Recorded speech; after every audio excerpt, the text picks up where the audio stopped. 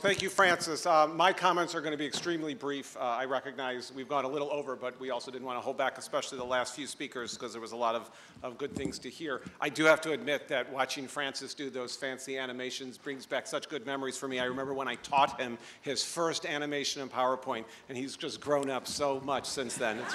I'm just so proud. For those who are interested, who want to know, by the way, I want to personally thank the speakers. I knew you were going to hit home runs all day, and indeed you did, so thank you so much. I thank the audience for your indulgence. We did go a little long.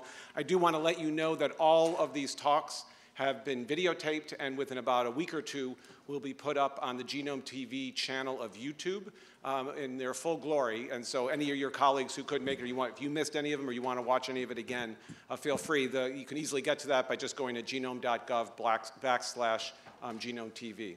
So with that, I will thank you, and we'll see you probably 10 years from now, and we'll celebrate again. Good night.